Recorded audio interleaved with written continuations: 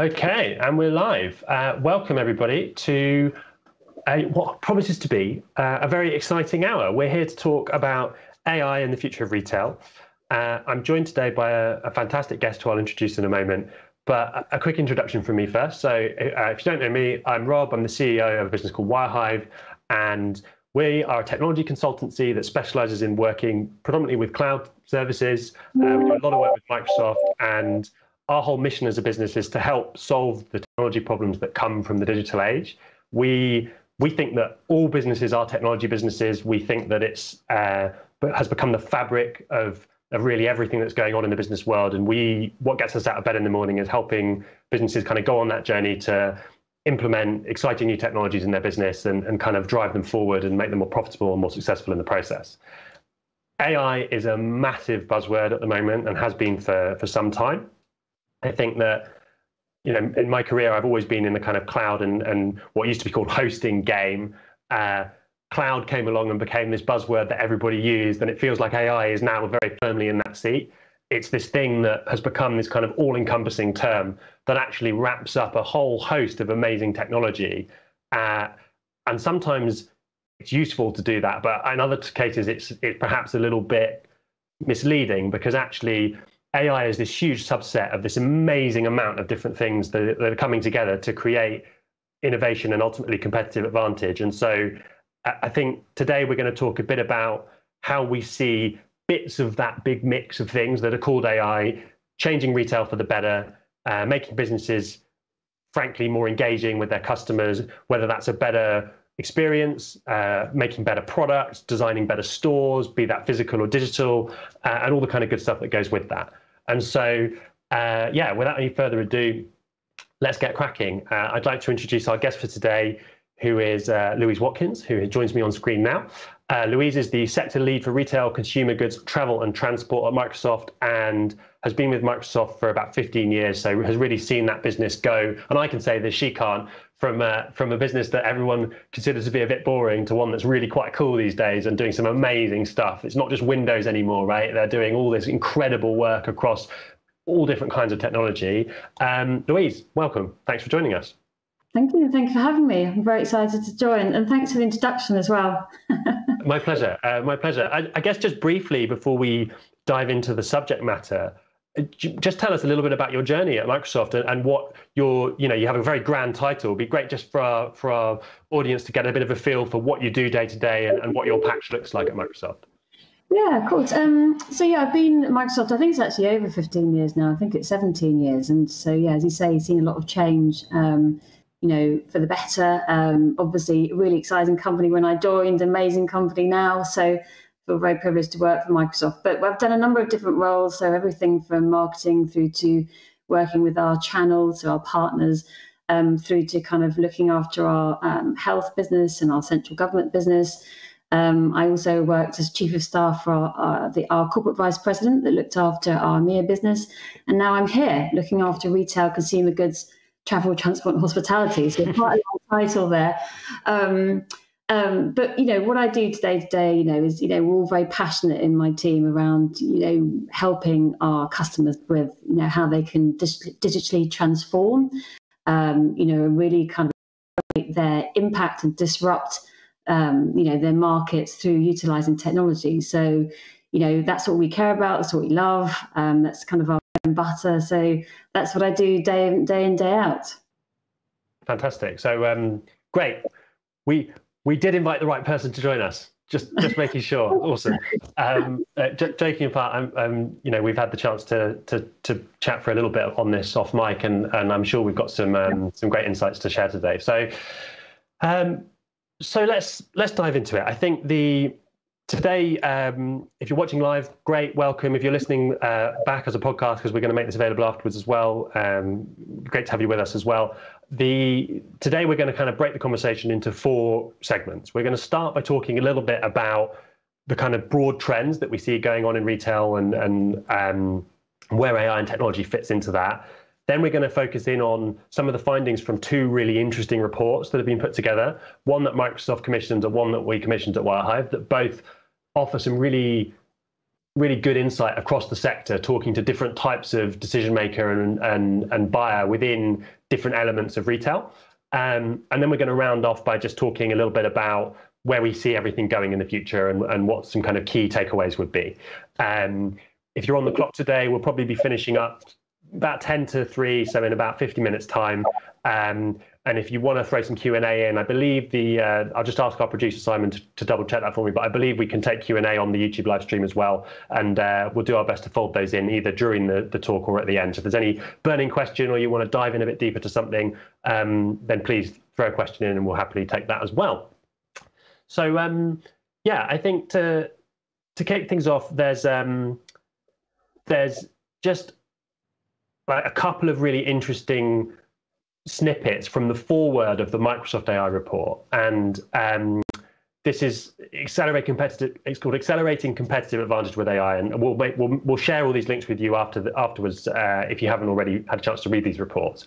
But in the foreword by Cindy Rose, the CEO or MD of Microsoft UK, there's a couple of things that I think are really good primers. And so the first is that artificial intelligence is the engine of the fourth industrial revolution. It is at the heart of digital transformation currently reshaping business. I think, little surprise then that the global AI market is expected to be worth somewhere between 15 and 18 trillion by 2030. So clearly there's a massive opportunity here. All the analysts agree something's going on, right? When a new technology is creating an industry of that size, is doing something good, right? Because it just wouldn't ever scale like that if it wasn't. So then, well, why is that? I think, again, drilling into the foreword, for any organization looking to get ahead in this AI-led future, the need to accelerate the adoption of new technology across their organization is pressing. And in the report that Microsoft did in 2018, which was all about getting started, the message now is it's time to get serious, right? People are deploying this stuff now. This is not a conversation today about the future in terms of 3 years from now, this stuff will be possible. This is about what businesses are actually doing now and therefore leading in their sectors as a result. And so there's a really exciting opportunity here. And that's why we brought this conversation together today, was just to try and give people a bit of insight into where those areas are they can focus on. We've got a really broad mix in our audience today. We've got people from retail. We've got people working as partners to retailers, whether that's digital agencies or other types of supplier. And hopefully you'll all get something you can take away about something you can go back to your business or to your client's business and get going with straight away. So let's start with that sort of state of the nation conversation and where things are today. And I think the big question really, I suppose, is what are the key trends and what are the challenges that retailers have been facing? And we're going to have to frame COVID all throughout this today. I mean, it's getting a bit tiring, isn't it? But of course, we'd be remiss of us not to mention it. But more generally, Louise, what's going on in retail as you see it over the last few years? Yeah, so I think, as you say, I mean, we have to frame it within COVID, but I guess pre-COVID, I remember giving a presentation actually post NRF, which is the National Retail Federation, and we talked about unprecedented times then. So it's important, I think, just to remember, and I think everybody obviously on the call will remember and listening in, but 2019 was actually the worst year for retail. I think actually it was the first contraction in the economy from a retail perspective within 30 years, but it makes up such a huge part of our GDP. I mean, I think it's like 31%. So again, at NRF, I know Satya said, retail is the demand signal of the world. And I guess, and actually we were talking about this, weren't we, actually, before when we first connected. It's about, I think what COVID's done is actually just kind of accelerated the need to take note of these core drivers in the market and, quickly adapt and respond. I think retail is probably one of the highest sort of competitive markets and has huge opportunity to adapt. But, we are at the mercy of our consumers. We all know as consumers, we have very kind of, high expectations, especially in a digitally enabled world. So I would say the trends that we have today, and obviously we had kind of prior to COVID, was all about kind of the importance of personalization. Yeah. So we need to understand our customer. And I know it always seems a bit basic, but it's so important, what information, you have on your customer to be able to provide a much more personalized experience and service. And that's also predicting, what your customer will require, will need, etc., to, again, meet those demands. Secondly, and I know I talk to it a lot with some retailers, it's all about sort of the importance of the colleague or the co-worker. So how are we empowering and investing in the people that understand our customers the best? So how do we arm them with the right technology and information to be able to provide a great level of service again to consumers? That's really important. And I think through kind of the remote working, etc., I think we've kind of brought actually cultures and co-workers closer together, despite the fact that obviously we've seen a massive kind of drop in footfall, for example, in stores. I think the third one is all about providing the experience. So this is an experience to experience the brand and the product, online, in-store and mobile, but it's also about great customer experience that you can provide. For me, the robustness of the e-commerce plan is absolutely paramount still. And actually, we talked about the importance of online, store and mobile, but I think what today has snapped into focus is your store of the future needs to be completely digitally enabled. It needs to be online and accessed in-store, online, or in mobile. Whereas I think before we've said you've got your store and it needs to be accessed online and mobile. I think there's a reverse of that now. And just the last point is just around, that sustainability, I think, remains absolutely critical and core to everything we do. I mean, we're a retailer as well as a technology company. And so it's incredibly important, I think, that, being that business with a purpose and really thinking about how you are living and breathing that, through the culture you're building, but also the technology to provide that level of, support to deliver on your strategy. Absolutely. Yeah. I didn't ask if I'm allowed to ask you what you think of the Microsoft retail store on Oxford Street, but maybe we'll finish with that. Yeah, it's pretty cool. If you're watching and you've not checked it out yet, when it reopens, maybe it's reopened now, actually, I don't know. But when we're back to going to stores regularly and you happen to be strolling through central London, do check out Microsoft Store. It's cool. It's an interesting point as well, because actually all of our store colleagues are now working with our customers remotely and digitally and working with engineering. So to your point, we didn't have the stores open actually either, like a lot of retailers, but actually we repurposed, that staff to actually kind of provide a much more kind of digitally enabled service to customers. But to your point around the store, I love the store, obviously, but my kids love the store because of the Xbox area, of course, where they can fully immerse themselves in it. But no surprise there. But it's a great example of what stores of the future look like. And I think, for me on this trends thing, I think it was really evident when you went into a store from one of the new internet age DTC brands, how different the experience was. I mean, let's take, Allbirds is probably a really good example, right? So Allbirds is a footwear brand, very popular in America, and they've grown quickly internationally as a result. Some say because Obama wore them, who knows, maybe that helped.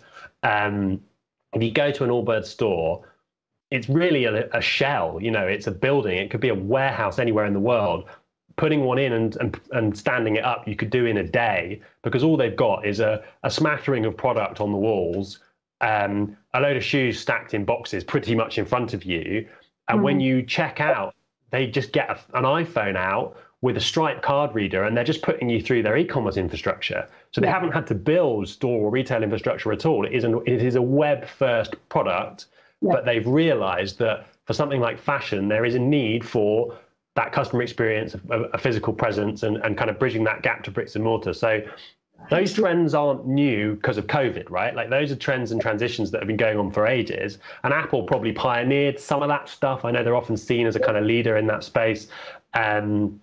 Where you could like web book an engineer engagement and turn up and they just know where you were in the store and walk over and help. And so it's great that stuff's going on. And I guess we'll come to the COVID acceleration of it maybe a bit later on. So I guess I've kind of jumped ahead a little bit to talk about the success stories. Like, where do you see success? Like, who are the retailers you look at who you think are doing this the best at the moment today, maybe over the last year and up to where we are now? So, I mean, I think actually many industries are successful, and actually a lot of us are retailers today. But actually one of the brands that I think have got it really right actually is Starbucks. And I think Starbucks I've admired, and actually we partnered with as well, because they've really, I mean, to your opening comments, they're fully a technology company, and they fully understand the importance of, data science and engineering, etc. But they really focus their efforts, if you think about perhaps the utilization of data and AI, on providing a much more personalized experience for their consumers through kind of providing recommendations, pairing products, etc. Yeah. And actually they use a lot of the contextual information, within the store, what the weather's like today, for example, and also the information they've got on the store, on their customers. So I think, I think the AI that they've utilized is all based on reinforced learning. It's called Deep Brew. It's very cool, actually. It's a pretty cool name as well, isn't it? but they really utilize technology, and I think they're a real success. And if you think about, the importance of their brand and convenience, and building out loyalty and increasing kind of, the footfall within their stores and obviously digitally, I think they're a real success. And also, if you think about the importance of the business with a purpose, they've used like technology like blockchain. If you think about bean to cup, the traceability, the origin of kind of their beans, for example. Yeah. And also thinking about kind of utilizing data and AI to kind of augment their capability for predictive maintenance of, say, coffee machines. So again, I think that's a really good example of kind of providing a great experience, but augmenting capability across their entire business to improve, ultimately the level of service that they provide their consumer. I think another brand I think personally that got it right is, I think Marks and Spencer's, solely puts the focus around the consumer and the customer service. They've built this vision which is around the connected store. So they utilize kind of computer vision, IoT devices, so the Internet of Things devices, etc., and utilize machine learning. And what that enables them to do is to really think about their store being completely digitally enabled and being able to act on, the insights and information they get within the store. So whether it's the kind of temperature gauge within the freezer, it's the size of the line in the queue, it's something that's not on the shelf, it's the arrangement and assortments of the shelves. They optimize fully, and they can deploy their staff where's best needed. So ultimately, again, they provide the best level of customer service, and obviously they get huge efficiency gains from that as well. And actually, just so you're aware, they also surface everything through, Teams and actually through their devices. So again, their employees are empowered to make certain decisions and deployed, and can obviously provide the updates to customers, etc. So I think they're two organisations that I think have done that really well. Yeah, those are great examples, and I think what's interesting about both of them is that actually their use of data and AI and the associated technologies, and that's another key point, is that this sort of AI monkeyer is the glue that binds together loads of other stuff too, like IoT devices and edge compute devices, and the tablets you put in the hands of your staff and all that stuff. It's all kind of enabled and empowered by, or augmented, should we say, which I know is a great way of describing what AI can do, with this kind of stack of AI technology. And so in the Starbucks context, it's kind of transparent really to the customer. As far as they're concerned, they're getting a good experience, for lots of different reasons, but it's never obvious to them that that's because Starbucks has done something clever with technology. And I think that's a really important point to make, is that by deploying this stuff in your organization or for one of your clients, you're not necessarily making it front and center. You might actually just be improving things that they're already doing, making them 20% more efficient, or 50% faster, or whatever. And I think that the Marks and Spencer's example is another great one. There's a really nice video actually that Microsoft have made available of some of the work they've done together, and a lot of the stuff that's talked about in the video focuses on computer vision, which is again a small subset of AI. In Microsoft world, they have this thing called cognitive services, which is basically a set of pre-built machine learning models, which again is an AI thing, which replicate human senses. So that's vision, speech, natural language processing, understand the intent of what somebody says because of how they say it rather than the explicit words they use. And so that set of tools is something we've done a lot of work with, helping businesses basically make their experiences better. And so in the example that you mentioned, and if you go and watch the video, you'll see they've got CCTV obviously throughout the stores in Marks and Spencer, and one of the things it does is it can detect, using computer vision, when an aisle is getting a bit crowded, right? Congestion in an aisle. And then that data can be logged along with the clip of the video where it met those triggers and sent to their store planners so they can work out how to optimize the layout of their stores, whether that's which products go on which shelves or how the flow works or all that kind of stuff. And like, that is absolute gold dust. Like, without computer vision and machine learning doing that, you would have to pay somebody to just sit and watch all day, hoping to catch congestion, or maybe like review the CCTV footage in just like blocks endlessly, trying to find those key moments. So ultimately, it's an efficiency thing, isn't it? It's something that they could just about feasibly have done, but it wouldn't have been viable really to do it at scale, and now they can. And there are some other great examples in there too, so do check that out if you haven't seen that and you're watching today. Great. So let's talk briefly then about the international side of it. And, you know, I think it's always good to see like what's going on in the wider world. And of course, we're going to go east, right? Like China everybody knows, are a bit ahead of us on a lot of this stuff. Their approach to deploying new technology seems to be relentless. And I don't know what it is about Chinese culture. I'm not that familiar with it personally, but from talking to friends that have been out there, they just seem to be more willing to embrace new things quickly. And so one such example I'm going to share with everybody today, which is a video that's been doing the rounds on Twitter. So let me just pull this through for you. So hopefully this is going to come up. There we go. So I'll just play this through. This is a video of a fridge delivery in China. And so this is a rather small lady carrying 50 kilos of fridge on her back using an exoskeleton, which I can't believe I'm saying that, right? Like, it's absolutely insanity that here we are sat here just casually watching this sort of cyborg woman delivering fridges. But anyway, you know, there's a kind of primer of the sort of stuff that's going on over there. Maybe we'll bring it a little bit down to earth to talk about it. What do you see going on in the world, maybe in the East, maybe somewhere else, that you think maybe we could learn from in the UK, or just what's going on out there that you think is worthy of note? Yeah, so completely agree with you about going east. I mean, I think China, you know, as you say, I think that they're always going to be more forward-looking. Potentially, I don't like you say. I think it's the entrepreneurial spirit. I think it's how they consume media, and they are as consumers, and perhaps they're, you know, being in more of a more digitally enabled environment. But certainly I think they've really thought very clearly, and, you know, I think it's kind of really, you know, created a huge amount of return in terms of how they're thinking about, I think we call it retailtainment, so entertainment, so streaming media, and actually kind of not necessarily moving product placing, but it can be that, you know, the contextual side of things. It could be the speech to text, it could be the searchable kind of content, etc. But effectively, it's more of a show, it's an entertainment, it's online media that you can stream. And actually, it's a different way of consumers then acting and engaging and purchasing, obviously, from the retailers and brands, etc. And I think there's a lot we can learn from that, certainly in the UK, because especially if you think about this recently, I mean, we're watching a bit more TV, perhaps, streaming a bit more media, we're listening to more music, etc., etc. And I think, you know, I think that will continue. To your point, again, in your opening kind of talk track, was just, I think we could really benefit from that. I think it's a nice way of engaging with consumers, and, you know, we could really think about the opportunity there. And also, if you think about partnerships, you know, retailers with media providers, et cetera, et cetera. So I think there's a lot we can learn there.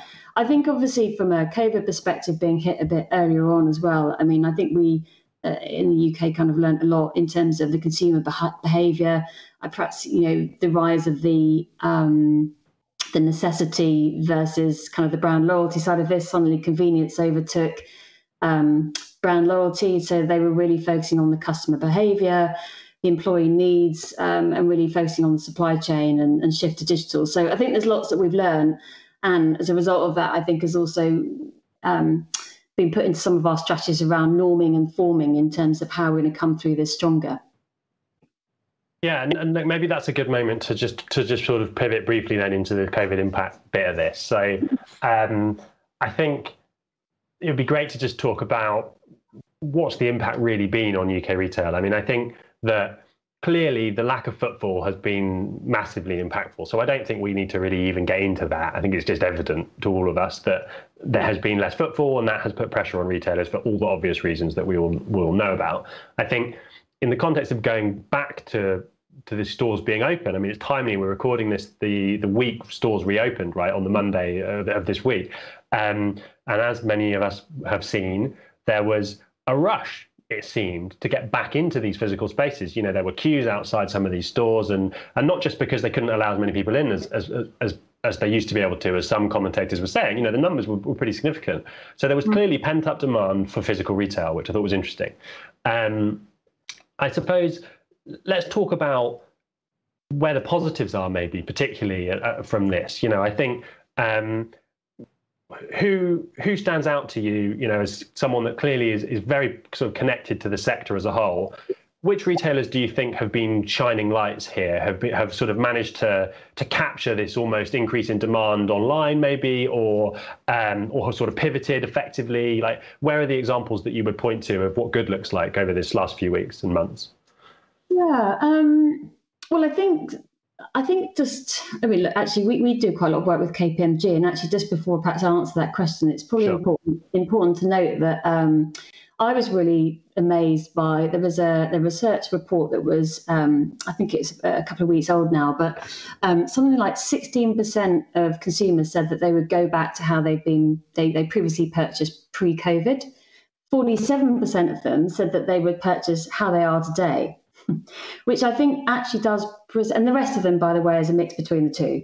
But I think it presents a real opportunity for us, you know, as retailers, to really think about how we are taking the learnings and adapting to kind of a demand that's now being driven very much digitally, you know, regardless of whether or not it's still going to be pick up in store or you're going to, you know, visit the store. But a lot more is being done digitally, simply because people have been forced into a new type of behavior, and some are going to stick and some aren't. But I think there's lots that we can learn there.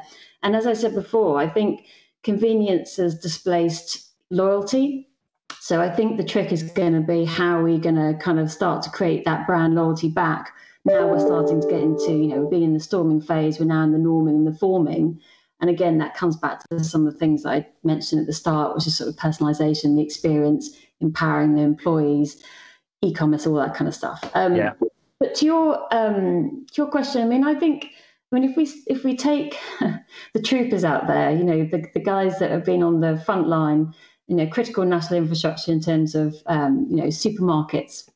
You think about someone like a Tesco and how they've had to adapt. I mean, I know that Gartner, I mean, I was on basically Gartner sort of called them out as well, very much successful, because they've been able to deliver this kind of, you know, digital online service and be able to cater for the masses, you know, and kind of really transforming their business model. And that's not because, they were kind of archaic or anything before that. They were very forward thinking, but they were able to transform and adapt really quickly to consumer demand. So I think that was kind of one of the success stories, if you think about it. And also understanding the importance of, some people like to click and collect, some people like still the delivery, and ensuring that there was that fairness for all, I think.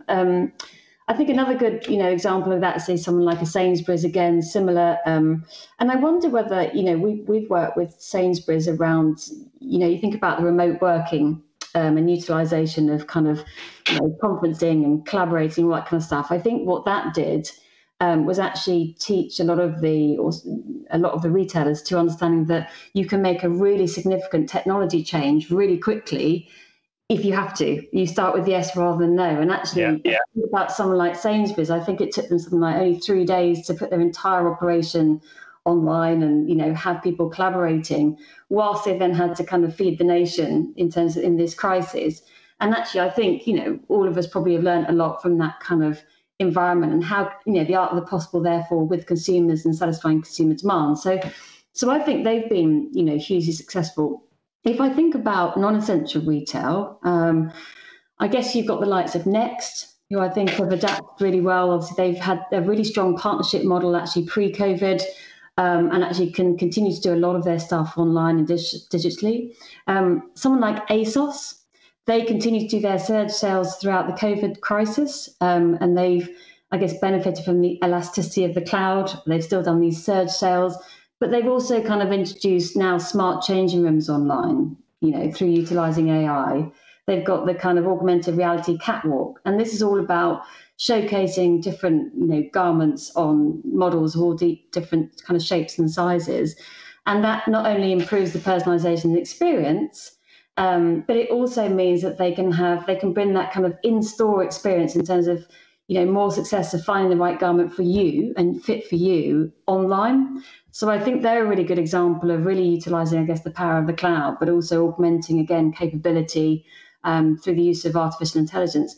And to your point before, none of it's sort of, we talk about artificial intelligence. I mean, I kind of like to call it that augmented kind of intelligence, because it's not artificial. It's just really improving the capability of the smarts that you've already got in your organisation, and how do you scale your vision and your consumer experience out to consumers. And I think that, ASOS are a really good example of that.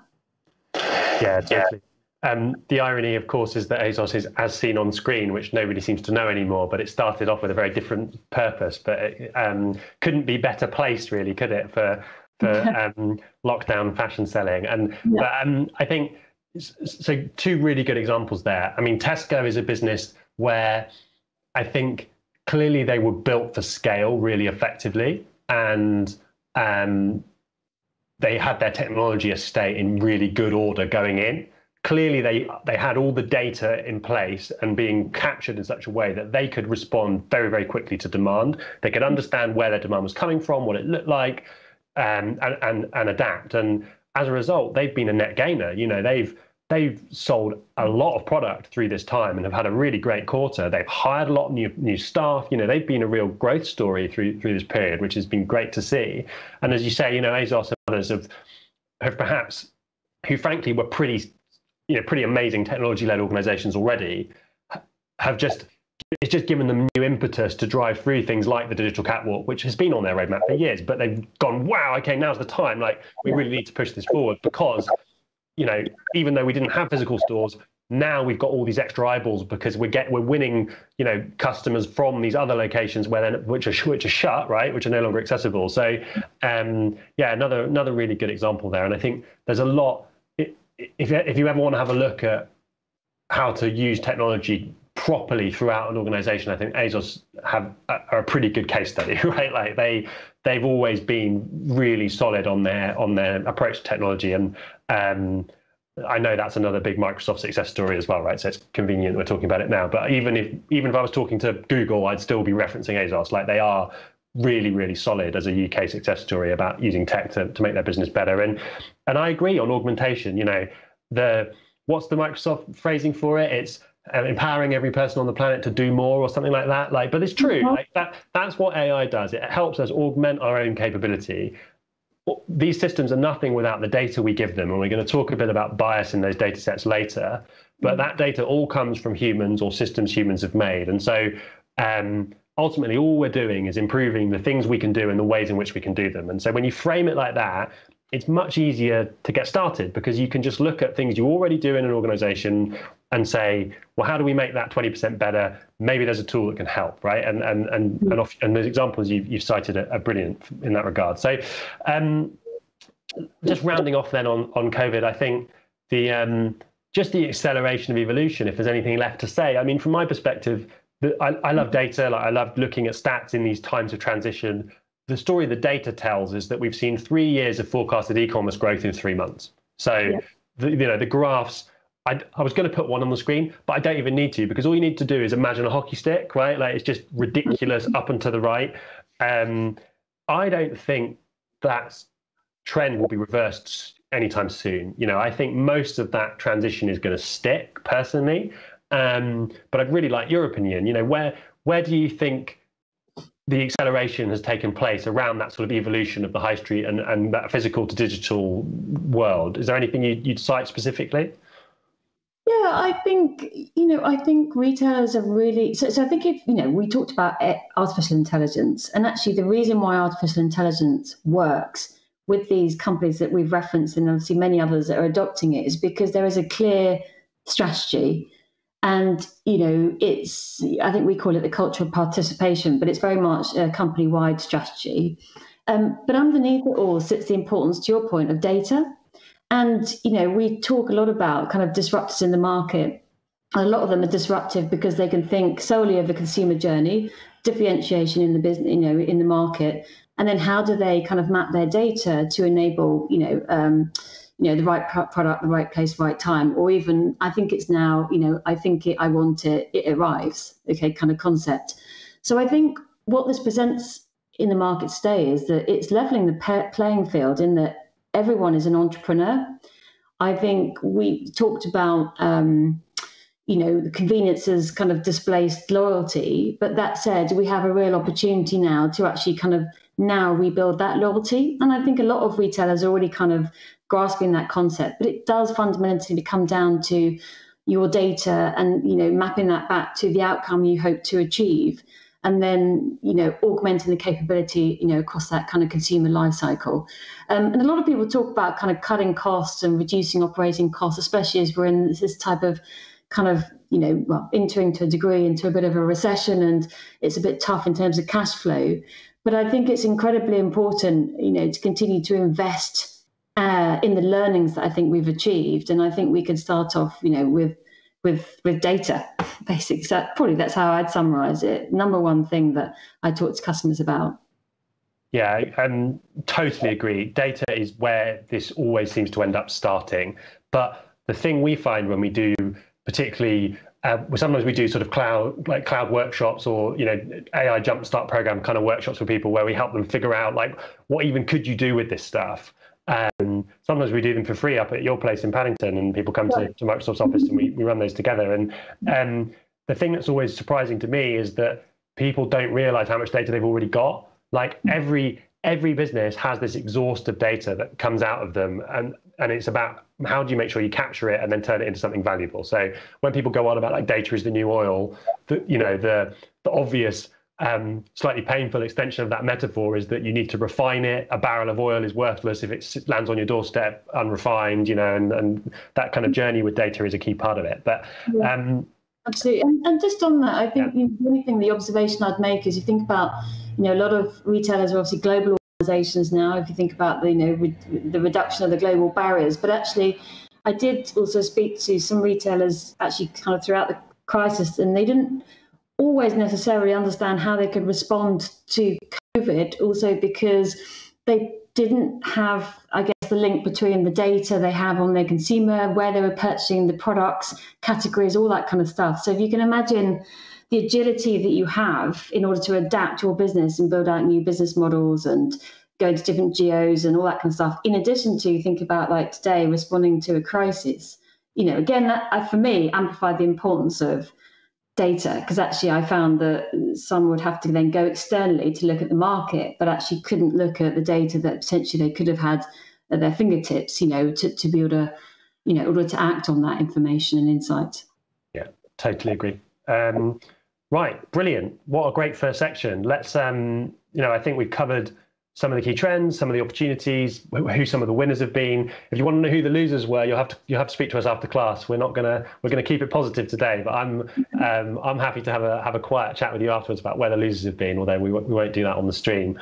There definitely have been some too, though. I think it's fair to say.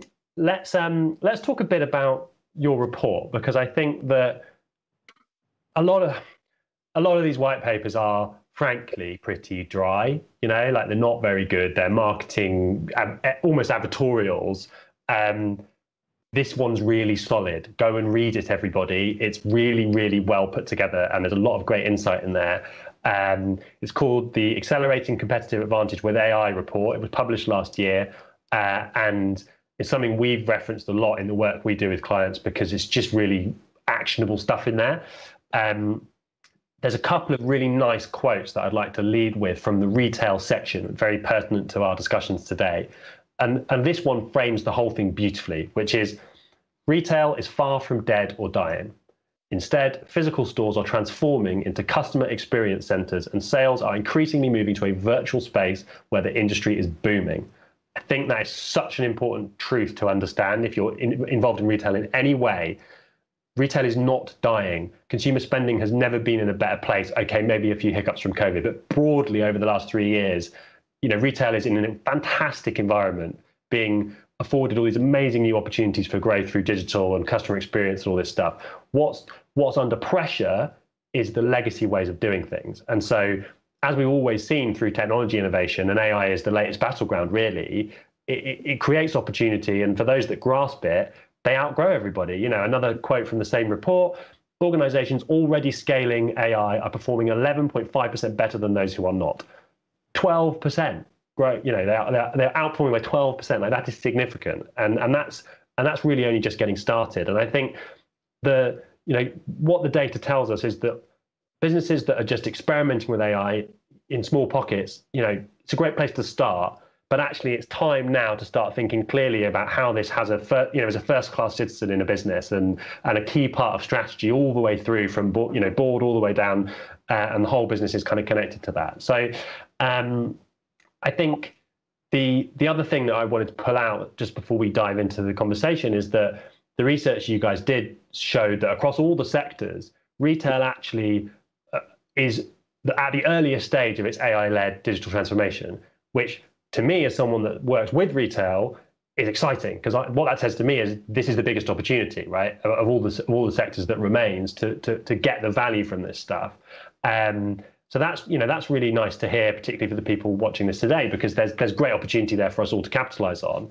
And I think, you know, the last thing to say is that the commentary was that while retailers do by and large acknowledge AI's potential to enhance their business performance or customer experience, they also acknowledge that they're slow to capitalize on it and risk missing the bus altogether if they don't get on with it now. And this was last year, right? So almost a year on from that being written, and it can only be more true today. So, you know, let's dive in and get your thoughts. So the findings were basically that it's a huge growth opportunity, but retail's been a bit slow to get going with it. Why do you think that is?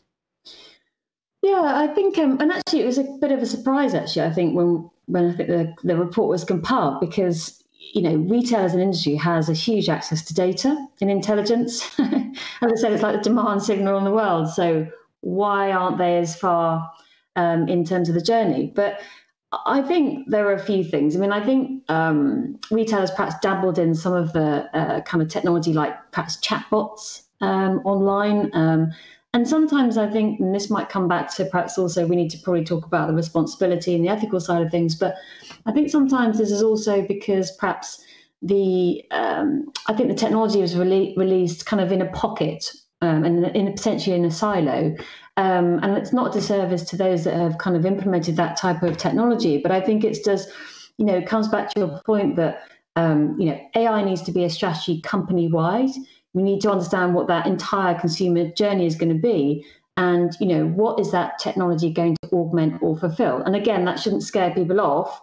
But I guess what I'm saying is, and actually it was really interesting because we presented on this back in October, November time, and we had a panel and I was presenting, and a lot of people come up to me and ask me afterwards. They said, oh, you know, I don't feel I'm kind of there yet. I feel like leapfrogged and I've got miles to go. And I said, well, no, you're at an advantage. If you know what you're trying to achieve and the outcome you're driving, and you potentially got the entire company behind you, you can leapfrog into kind of a really fully digitally enabled digital transformation, you know, an AI kind of empowered digital transformation. So I think, number one, I think what actually came out of the reports was skills, and that's sort of the digital skills, but also the understanding of what artificial intelligence can do to augment the capability of your organization. And to your point, is everyone from the board kind of downwards or sideways, however you want to articulate it. But it's really important that everybody's on board,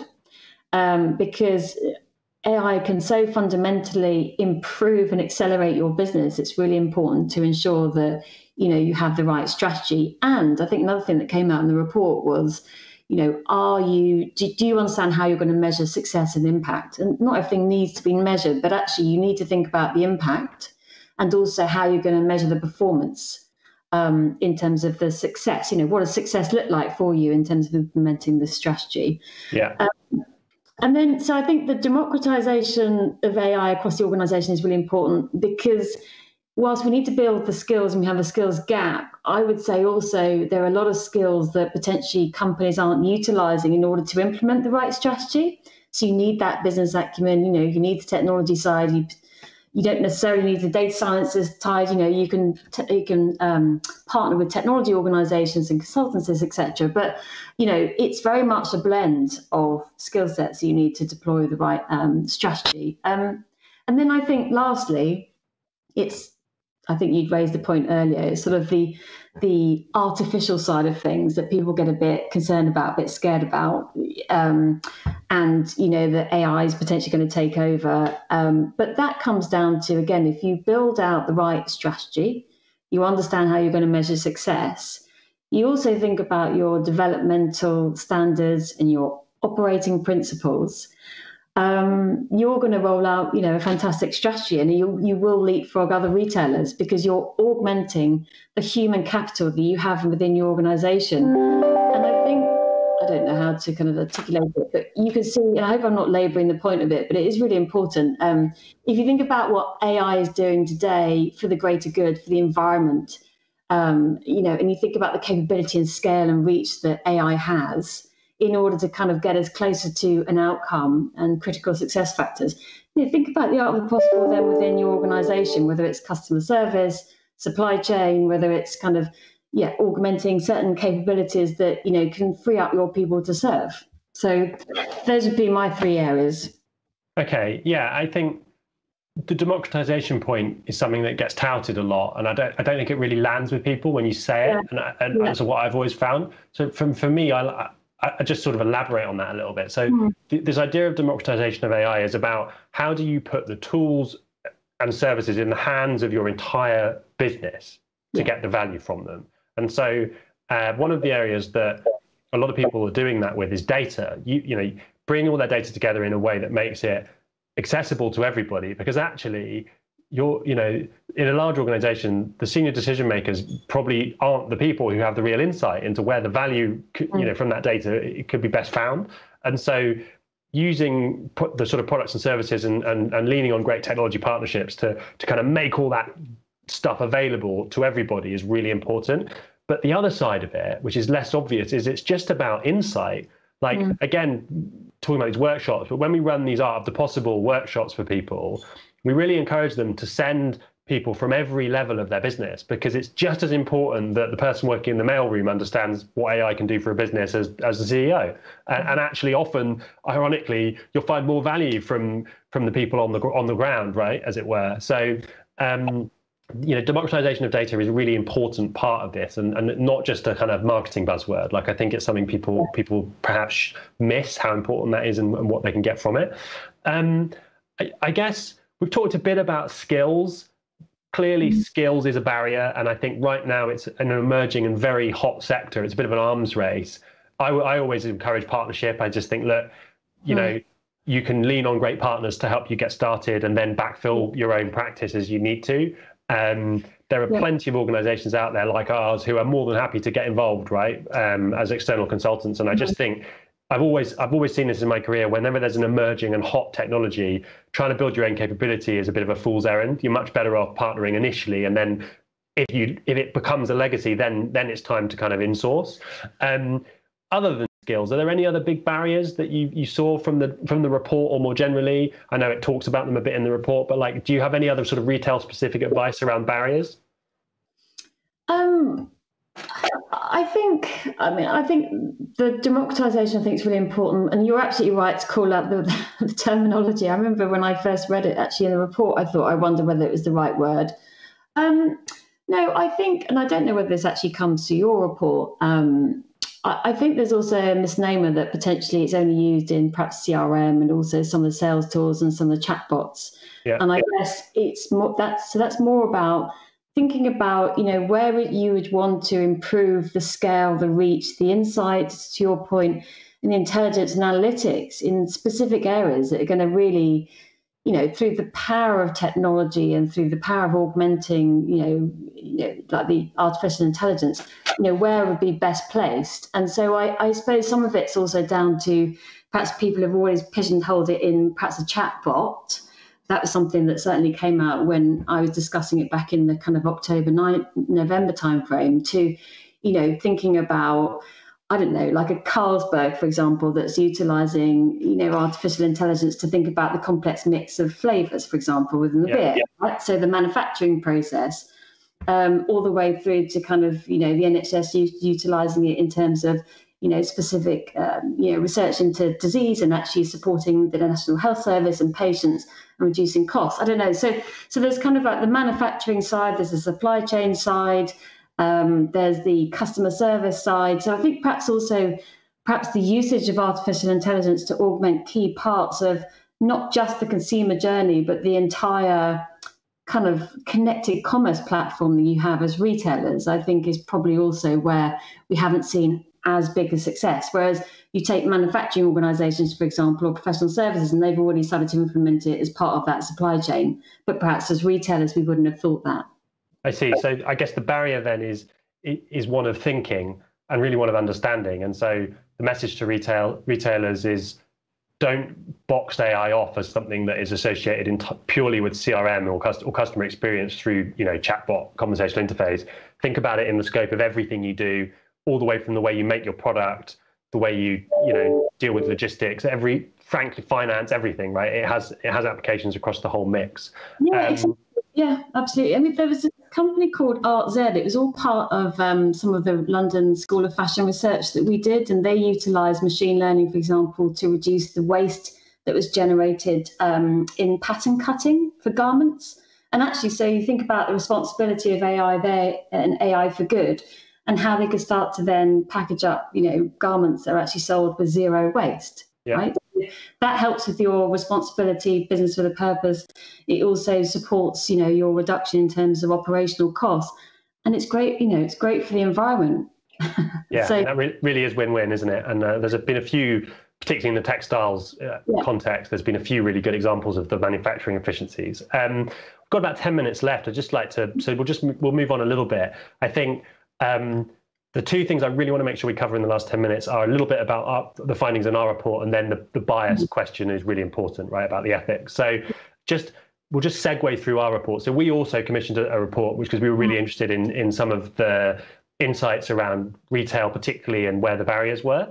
And the thing that I just wanted to call out was that we saw, the thing that stood out to me and definitely comes out in the data, is the people who responded were incredibly varied in terms of who the decision makers were ultimately, and who the leaders were around AI in a business. So, in a travel and tourism respondent, it was a CIO. In a fashion and sportswear company, it was a founding director. In a home and fashion company, it was a CMO. So there's like this really interesting mix of owners of the conversation around AI within businesses. And one of the respondents said that really the only reason that their business had adopted AI was because they were a champion for it, and that they were fighting a kind of uphill battle internally. And so I guess the key learning really, and do check out the report. We haven't made it available until today. We're going to circulate it off the back of today's event, and do have a read through, is that actually helping figure out who that champion is,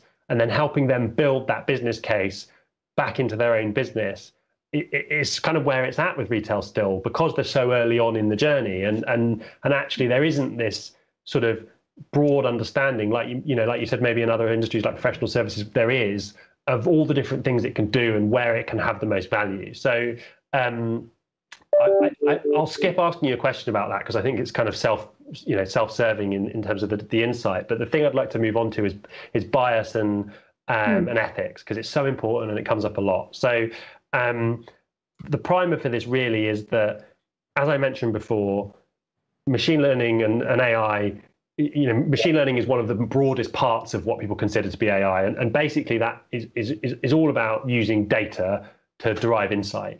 But the data comes from humans ultimately, and data sets, whether we like it or not, have bias in them. I mean, given what's going on in the world right now, this is even more topical. What guidance or comments would you offer people who are concerned about that kind of ethics question and bias in their data sets? Like, what steps do you think they can take to make sure they have a culture that gets that right? Yeah. Well, I actually think this kind of amplifies just the first point you made around your research, which is, I mean, I think it's good, like you say, you have change agents within the organization that can promote AI and be that person to sponsor. But I think ultimately this does need to be a company-wide strategy. Number one, that's really important, because ultimately you've got to think about this culture of participation in order to kind of start you off on the right strategy and how you're going to measure and, outcome. Okay. And it's really important to get the diversity of thought across the organization, to your point as well, in terms of skill sets. I think that the other kind of two key fundamental things is you need to have really clear developmental standards, and you need to have operating principles. And that's the only way you're going to be able to kind of ensure that the technology is deployed fairly, inclusively, and ethically. So I would say, it's no more complicated than that. But I think those are the kind of the founding principles that you need to kind of adopt to create kind of, like you say, avoiding the unethical use of AI. And I suppose ultimately, just to build on top of that, work with partners and vendors who have an open commitment to how they build their tools. Microsoft have been a leader in this space. I think some other vendors in the market have black box solutions and aren't very open about what their commitments are. And vote with your wallet, right? Like, I think make sure that in your selection criteria, when you're looking at deploying some of these technologies, you are thinking about ethics and bias, and you're asking the difficult questions through procurement as well. Look, we've got 5 minutes left. I'd love to just move to predictions a little bit. This has been great. We could do another hour, but I'm pleased to say it looks like we've had amazing engagement throughout and very few drop-offs. So clearly what we've been saying has been resonating. But I'm sure if we carried on for an hour, that might change. So let's round up in 5 minutes. Let's talk predictions. Predictions are a dangerous game. This is where, as the host, I get to do the fun bit of making you give them, and then maybe saying, "Oh, yeah, I agree."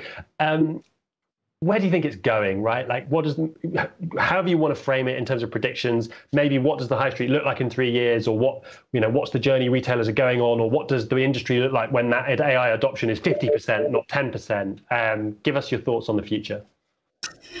Yeah, I think it's very difficult to predict the future right now. As you say, the crystal ball, there's lots of learnings, but I actually think that consumer demand, I've seen it as well. We talked about the high level of expectations. In addition to that, there's this demand for more local, kind of seasonal, the stability in terms of behavior. And so I think we're going to see some of that creep in as well. If you think about, responsibility and social responsibility within the environment will be a critical success factor. But I think fundamentally a more digitally enabled high street, I think is kind of what I see. And I will go back to the point of when I said that the store of the future, which is obviously something right now, is your digital store of the future. This has to be fully self-sufficient online, that you can, surface in-store, online, and obviously mobile. Yeah. And I think that's going to be absolutely critical, not only because of, potentially other times where you could see yourself in a similar type of environment and marketing conditions that we are today, but ultimately, we have seen the rise of the digital shopper. We do have these very high expectations of, I want, it arrives. And so therefore, if you haven't got the digitally enabled kind of store, then I think you're going to really struggle. When we talked about losers kind of earlier, Robert, I think for me, that is the future. But to your point, that doesn't mean that the bricks and mortar is going away. I think experience and personalization is very much going to kind of bring to the fore, if anything, a slight resurgence if I look in the immediate future. But ultimately, I'd say that digitally enabled store of the future, I think, is absolutely critical. Great. You've made my life easy. I agree with all of that. I think that sounds. I definitely agree with you about the store of the future being such a key part of it. And I hark back to the Allbirds example I mentioned, where you could throw a store up in a pop-up environment and everything's already digitally enabled and it just works. Like, I think I totally agree. We've got a few questions, so let's squeeze them in. I'll do the rapid fire and then I'll give you the real ones. Where do I get an exoskeleton? China or Lockheed Martin, I reckon, from James. Matt asks, can we use AI to predict the lotto numbers for this weekend? I'm sure Louise and I would not be, as much as we enjoy doing this, maybe we'd be on yachts rather than in our respective houses if we could do that. So no, sadly not. Florian asked an interesting question, which is, can you give advice for a startup who's trying to build these answers to some of these questions that we've talked about on how to reach established retailers and pitch in their prototypes? Maybe this is something where the Microsoft Startup Program would be a good fit. Any guidance there on how to get access to these retailers? Yeah, absolutely. I think the startup program, we've obviously got a very robust partner program as well. So I think, we're doing a lot around, like you say, establishing these partnerships. So I think go online or ping me or ping Robert, and very happy to pick that up with you. Great. Yeah, I totally agree. I think partnerships is everything when you're small at the beginning and you're getting going, and the amplification you can get by aligning yourself with a large tech vendor like Microsoft is second to none, because you can ride in on their coattails into an established customer relationship with a big retailer. And the other nice thing about cloud technology is if you're building your solutions based on things like Microsoft Azure and all the associated components, it de-risks a lot of the purchasing for a retailer, because ultimately, if your little startup goes pop, as long as the technology is still going to run, they feel relatively safe in that scenario. So I think use cloud technology, be upfront about the fact that there is no risk associated with the fact you're a startup, and make it clear why that is. And definitely look at the partner program and the startup program. They're both great ways to go. I'm happy. Any final thoughts? Are you happy? I'm very happy. Good. I really enjoyed it, actually. I mean, I think, this is also cathartic, because to your point, I don't think any of us knows the future, but I think we also understand we need to potentially even go back to the basics. But I go back to my digitally enabled world. But I think it's really exciting. I'm really optimistic. And as a consumer, I'm really excited as well. So no, I've really enjoyed the discussion. Thank you. My pleasure. Me too. And I agree. I think it's a great time to be a consumer. Like there was this whole thing about the golden age of TV and how it's never been a better time to be watching stuff, right? Like I think that's so true in so many ways. Ultimately, the consumers are winning from a lot of this evolution, and the retailers that figure out how to capture those opportunities are the ones that will be the big winners in the future. So, Louise, thank you so much for your time. Really appreciate you joining us today. Thanks to everybody watching or listening back at a later date as a podcast. If any of this stuff has resonated with you and you need help, get in touch with us at Wirelive. We're happy to just talk to you for free about what we see working and what doesn't, and what the steps are to get into somebody like Microsoft and start using their kit and looking at how you can build products or services with their technology. If you've enjoyed this episode of Wirelive, we've got a series of these we're going to be running over the course of the rest of the year, so do check out another one in the future. Louise, if we were on stage as we normally would be in a non-COVID world, you'd get a massive round of applause now, because you've been fantastic. So yeah, thanks again. Let's wave. Let's do that awkward video conferencing wave to everybody. Bye. Thanks, everybody. See you later.